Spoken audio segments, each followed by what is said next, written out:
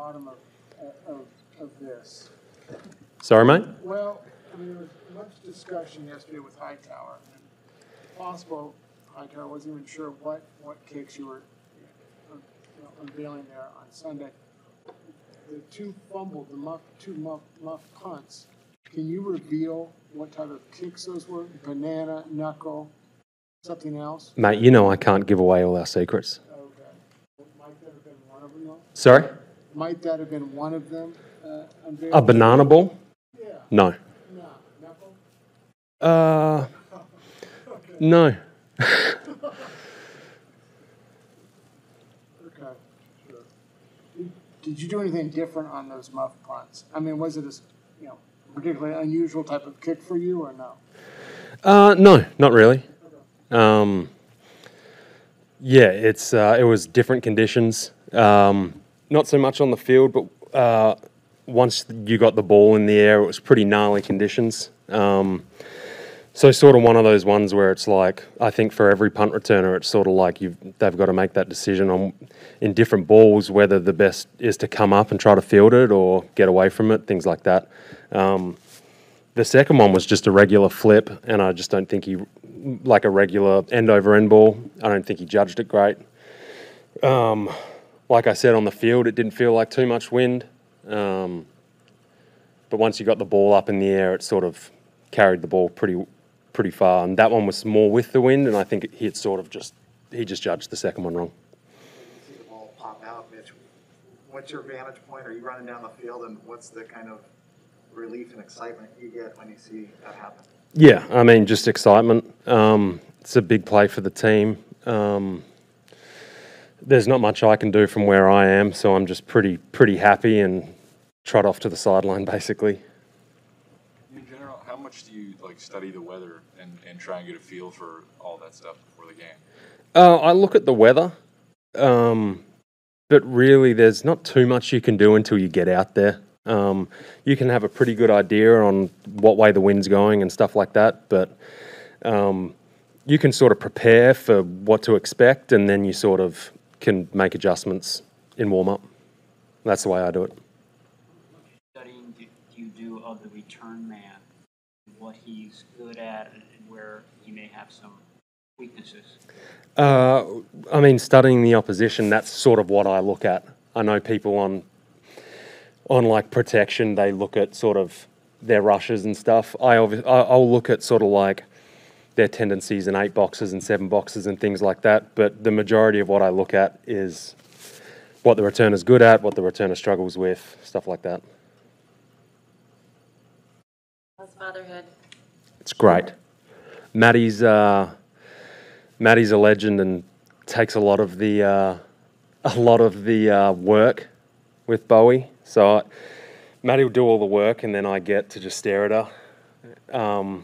But I'll pick up some more of the responsibilities in the off season.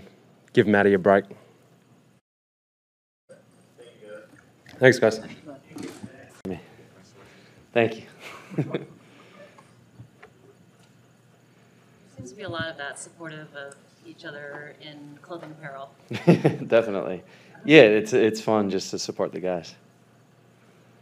Did you, I mean, obviously the Falcons are a different team with a different staff, and so much has changed, but 2 years ago it was this, I think week 15, you guys were coming off a big road win, and I think everyone agreed after that loss to the Falcons that you kind of exhaled.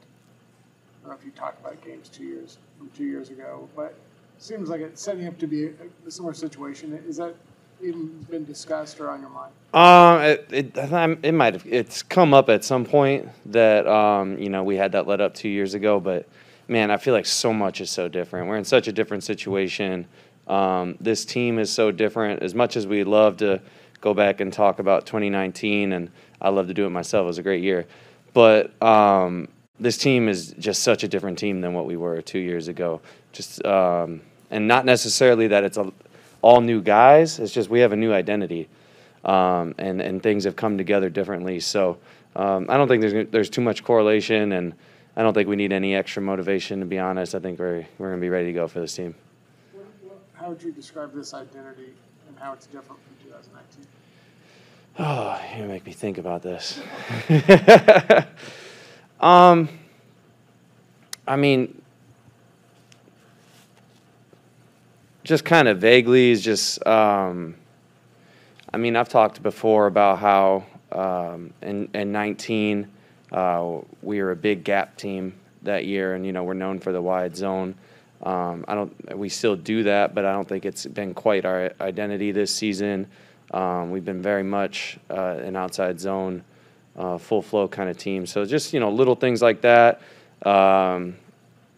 It's just we go to different route concepts and on third downs than we did 2 years ago. Just kind of nitty-gritty stuff like that. With Debo, how much time does he spend in the running backs meeting room, and what is it like watching him kind of jump back and forth and try to absorb all that? Yeah, the impressive thing is he spends almost no time with he's never in there with all of us. And that's just a testament to him and just how natural of a runner he is. And Bobby T takes him aside between periods, and it's just a few coaching points here and there. He's not in there writing a book and showing him a million clips on tape and all that kind of stuff. Debo just seems to understand it, and he has a really good sense of things, and he's natural back there. So we just give him a couple pointers, and then everyone kind of gets out of the way and lets him do his thing. It seems like so much of what you guys do, especially with the outside zone stuff, is, you know, you have to be on a certain track, and your footwork is so important, and all that. So he literally is just learning it as he goes, like it just comes. Yes, yeah, 100%. I mean, there are many times that he hasn't ran the play at all, and it's in walkthrough and right before the play. Bobby T, toes a 7.5, aim at the inside leg of the tackle, boom, goes and does it. That's what's so impressive, and what a natural football player Debo is, and he doesn't need to be told too much. He can just go out there and he knows what feels right. Is that almost confusing? He says, in terms of, he doesn't watch other wide receiver tape either. He just, is who he is. Is that just kind of wild to see that every day? Yeah, I mean, it's just impressive to see. But I think it's kind of the collection of guys that Kyle has brought in here is guys that are just football players, and that I feel like we have a lot of guys with unique skill sets, like Debo, like George. I like to throw myself in that category.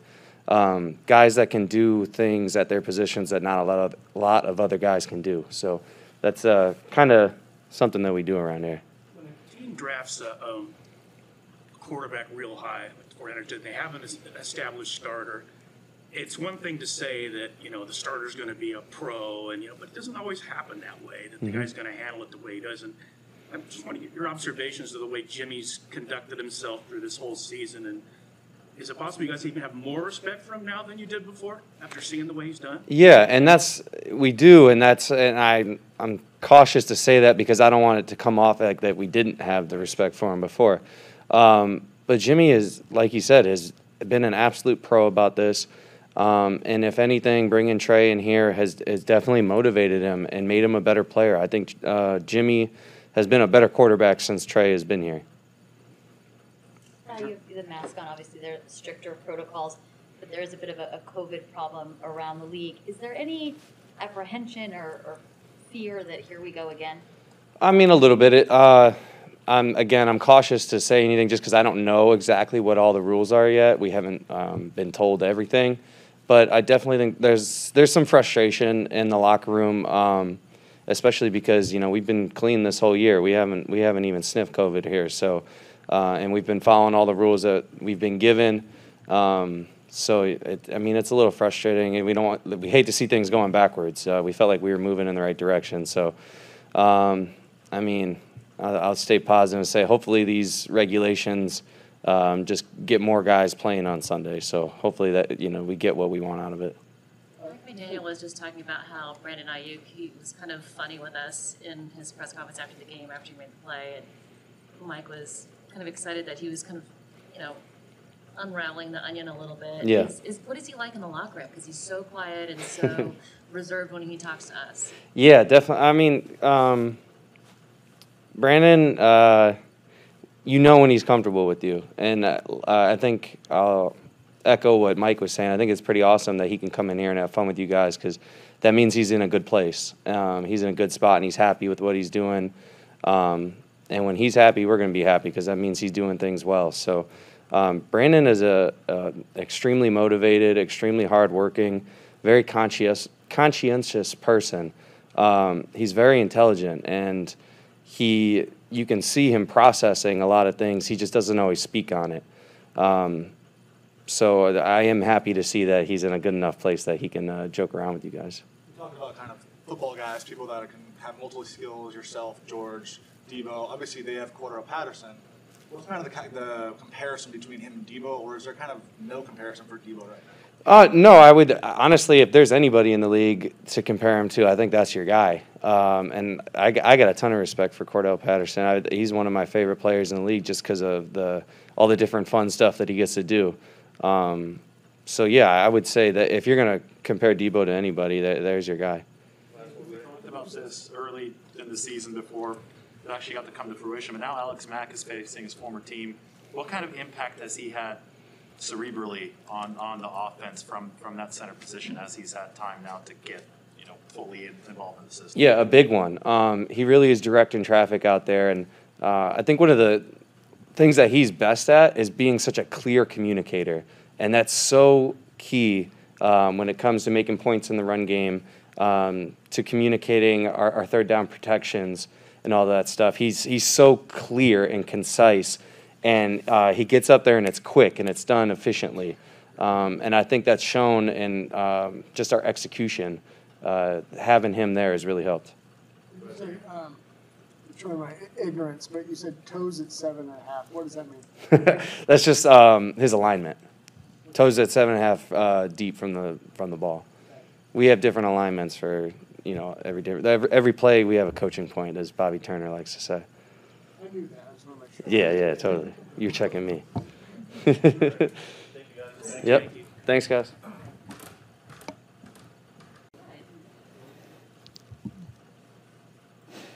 Daniels was just in here talking about Brandon and how, well, he spoke to us after the game and was kind of joking around a little bit, which is unusual for him because he's a little bit more reserved in front of us. But Mike said that in the locker room and players' meetings, he's much more lively and he's opened up a lot more. What have you seen from him personality-wise in the locker room? What is he like? Someone that loves football, loves being around the guys, likes everything that comes with football. He likes practicing. He likes the time in between practice, just watching film. It's like being around a guy that likes football, and it's a guy that we want on this team. I think his confidence is continuing to go up and up, continuing to make plays. And when he's confident, he's a hell of a football player. So, he's just continually getting better. And, he's still pretty quiet. A lot of times he doesn't like to talk to people, but, he definitely, he engages with everybody when he's in the locker room. It's fun.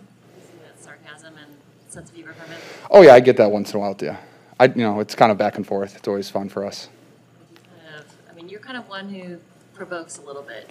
What? Says who? You're kind of an instigator, so do you do that with him a little bit? Yes and no. I just, for me, I always try to, tell Brandon have a great day because, you just want to be great today. It doesn't really matter what happened yesterday. It doesn't matter what happens tomorrow, but you just want to be great today. And I always just try to hold him to a high standard because I think he's a hell of a football player. After the game, you had excessive soreness. Obviously, there was a lot of catches and a lot of time on the turf, hard turf. When does that go away, or has it kind of officially gone away? No, I think, what week are we in? 15? It's excessive soreness. Will remain until March or something? Yeah, whenever the season ends, hopefully, late February. I'll be good after that. I forget whether John or Kyle said this, but one of them said that you have gotten better over the years at sort of protecting your lower body from tacklers. And I'm just wondering whether you agree with that and whether you're using your offhand more than you ever have. There's guys that take me out in my ankles regardless. You can see that Bengals game, I had a shell, 30 came up, got me and hit me right in the calves. There's not really much you can do about that. Really, if you know a guy's going low, you just got to get your feet off the ground so they don't stick and you don't hurt yourself. I try my best to not get, hit low. But when your back's turned to somebody and they come at you like a little missile, there's only so much you can do. I don't know. I think I've always been aggressive with my offhand. Always try to be. Always try to punish people that try to tackle me. Because, like I said, when your back's turned to them, they try to hit you as hard as they can. And when you're facing them, it's a little bit different. Nick's Gen Stats had you down for multiple catches on 6 different routes the other day. I'm just wondering how much, I know you take pride in your route running. How improved do you think you are just in terms of being able to run maybe a fuller route tree or maybe being more well-rounded in that way? I mean, it's something that it's been a goal of mine just to get better at all the routes that, we call this, so I can be an option on all those routes. I think I'm getting better at it. I think I still have a long way to go. I mean, I watch other guys run routes, whether it's on film or just on our team. I think there's a lot of people that run really, really good routes that, I think I run certain routes really well, and there's certain routes I got to get better at. And just understanding I get if it's man or zone, but like your route's different based on a leverage, based on where the defenders, lined up across me and stuff, and just being better at that stuff and understanding, when to do certain things on certain plays and when not to. One of our third downs, second quarter, was the deep ball. I got to run that a little bit different to give myself a better chance, so it's not, just a toss-up ball. Because I feel like I could have beaten them a little bit better. But that's where you watch film, and I'll be better on it the next time we call it. How do you run that one better? Just attack his leverage, not just running out wide and go. Because if you're running a wide and go, he can literally just meet you halfway down the field, and it's not really that difficult for him. So just run a little bit different, give myself an advantage to run past him, and get his feet to stop instead of just opening up. You got a chance to work with Kyle Pitts over the summer. What was that like, and just kind of what have you seen from him as a rookie for the Falcons? It was really fun to work with Kyle Pitts. Just to meet him, you can tell he's a guy that's he's confident. I like that about him. He knows he's a good football player, but he was very humble, and I really appreciate that. I'm just watching his tape. I don't watch every single game, but just seeing it. One of the things I do like about him, he might not be the greatest in the run game, but he gives effort. He gives himself a chance by his first 2 steps off the ball. I've seen that a couple times when, whether it's outside zone or something, he's not afraid to put his face in there, which I really appreciate, and I like watching that on film. But he's really good at route running. He's got a great feel for space. And then when you're that tall and you got those arms like that, you can catch about anything that they throw to you, and he makes a lot of spectacular plays. Was he trying to kind of pick your brain there? I know obviously he was seen more as a receiving tight end kind of coming into it, as you said, kind of. Did he talk to you about run blocking at all? What's that? Nah, sadly he had to leave a day early, so he missed the run blocking seminar. When a team drafts its quarterback of the future and has an established starter, it's one thing to say that the starter's going to be a pro and handle it like one, but it doesn't always happen that way. It's obviously happened here, and Jimmy might be playing his best football right now. I just wanted to get your observation of. Do you guys, you obviously respected him before a ton. Is it even more now when you see the way he's handled this? I think my respect for Jimmy's always been at all-time high. And you can look at any interview I've ever been in, probably the last 3 years, I get at least 1 to 5 questions about Jimmy G on is he still a good quarterback and stuff. And I wouldn't even call it falling on the sword for him. I respect him. He delivers when you need him to deliver. We all make bad plays, and when you're the quarterback, it's obviously magnified because you're the guy controlling the ball. But I think Jimmy's playing really well right now. He's delivering the ball. He's confident in the pocket. He might make a mistake, but he doesn't let it. It's not in the back of his head at all, and he just keeps slinging it. And that's what you have to do in the NFL. All right. You're a young pup. This happened before you were born. But do you know about Kellen Winslow's game against the Dolphins in the playoffs when he had to basically had to be dragged off the field overtime win? Oh yeah, I've seen that photo multiple times. Oh, okay. Yeah, I know what you're talking about. All right. There was some talk that your performance, while not quite that dramatic and not a playoff game, overtime, and you were kind of banged up, evoked memories of that. I walked off the field. Yeah, you did. I always walk off the field. Nah. I was excited. Adrenaline kind of kicks in for all that stuff. All right. That wasn't really much of a question, but I appreciate it. Thanks, guys. You're also really close to Nick Bosa. Mm-hmm. D'Amico said that he should be in line for comeback player of the year, defensive player of the year with the way he's going. Nick said he's not really focused on that. But he does. Does he? Is he? Oh, no, I don't think Nick cares about anything except for attacking the quarterback, which is awesome. He should be. I don't know how he's not comeback player of the year. I don't know how many sacks he has, but I know it's a lot, and he just does it every single week. If you don't put 2 people on a minimum, he's going to sack the quarterback. He's so fast. He's so fluid, so dang strong. There's not really anything you can do to stop him unless you put 2-3 people on him. And I don't know how he's not, the front runner and running away with comeback player of the year, and just doesn't like to get talked about, as a defensive player of the year. And even though he's having a hell of a year, and people just can't stop him. Hey. Good. Your defensive coordinator was just up here, kind of doing a good job spreading the word that you should be a candidate for defensive player of the year and comeback player of the year.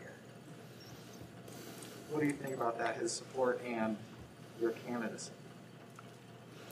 I appreciate his support. But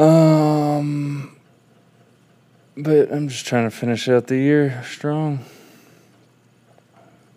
You were saying that you moving, from left to right doesn't affect how much you get double teamed or chipped. Is that accurate, or do you find that they cannot, have a pre-snap strategy, or at least have as effective a pre-snap strategy when they don't necessarily know where you're going to be? It could help a little bit sometimes, but I'm sure if they want to chip me, they can move somebody over, see where I'm standing. So, but I just enjoy moving around.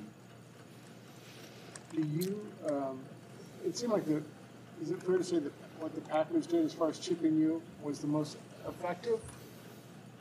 Yeah, I think they chipped me the most. I don't really remember it that well, but they definitely had somebody on me, majority. But Aaron Rodgers also gets rid of it really quick, so that those two things together.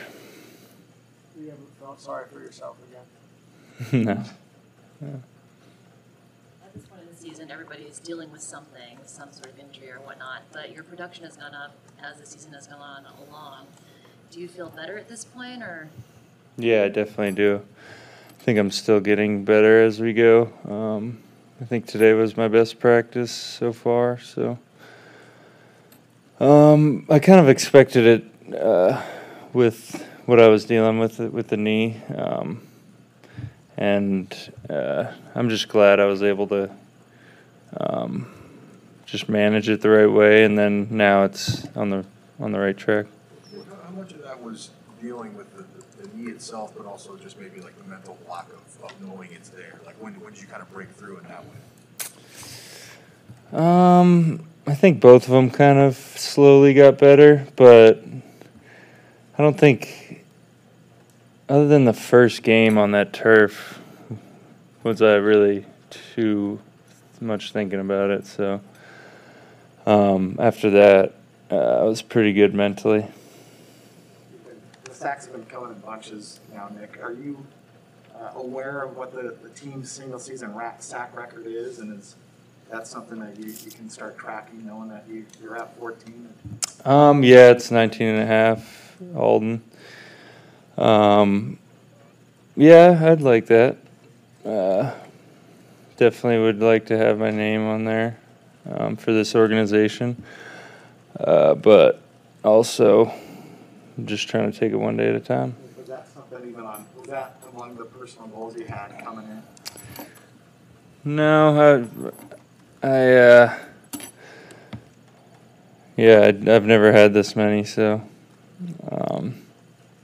now I know I could get it. It's like the season, you're not really practicing in pads and you're working on techniques.